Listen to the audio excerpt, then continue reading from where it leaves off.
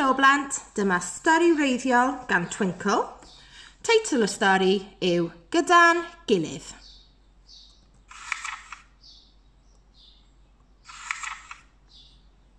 Mae Oscar, Pryia, Jasmin a Mathew yn ffrindiau, ond dydyn nhw heb fod gyda'i gilydd ers amser maith.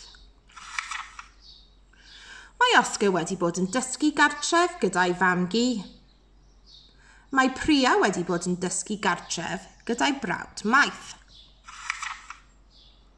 Mae Jasmin wedi bod yn dysgu gartref gyda'i thad, ac mae Mathew wedi bod yn dysgu yn yr ysgol gyda'i gymhorthydd.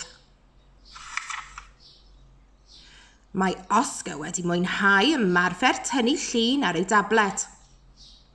Mae Pryia wedi mwynhau treulio diwrnod cyfan gyda'i chi bach. Mae Jasmin wedi mwynhau chwarae gemau gyda'i theulu. A mae Mathew wedi bod wrth ei fodd yn cael digon o le i redeg ar yr iard. Mae Oscar wedi bod yn chwarae pêl fasged gyda'i dad. Mae Pryia wedi bod yn mynd ar ci am dro gydag Alex a Kevin. Mae Jasmin wedi bod yn loncian o amgylch ei chartref gyda mam. Mae Mathew wedi bod yn gofalu am yr ardd lysiau gyda phlant eraill yn yr ysgol.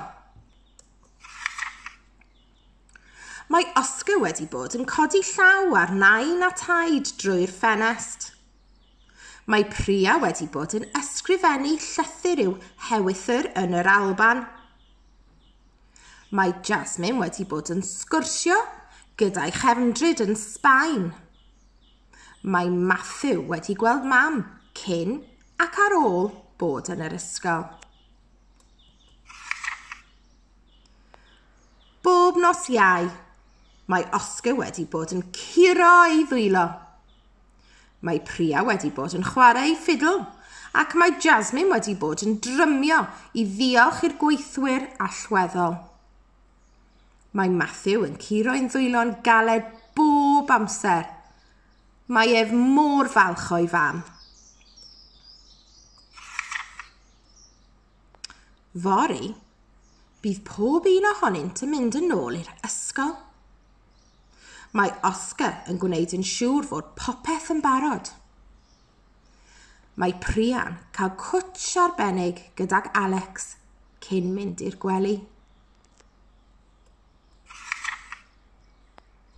Mae Jasmin yn paratoi ei gwisg ysgol. Mae Mathew yn barod i groesawu ei ffrindiau yn ôl i'r ysgol. Pan mae'r ysgol yn cychwyn, mae Oscar yn bryderus am fod pethau yn teimlo'n wahanol.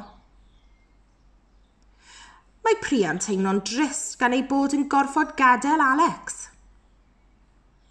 Mae Jasmin wrth ei bodd gan ei bod yn cael gweld ei hathro unwaith eto.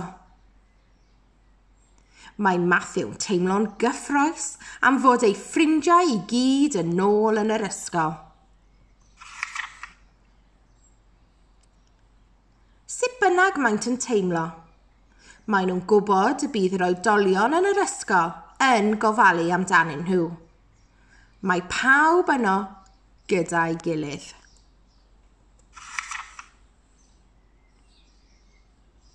Sut ydych chi'n teimlo am fynd yn ôl i'r ysgol?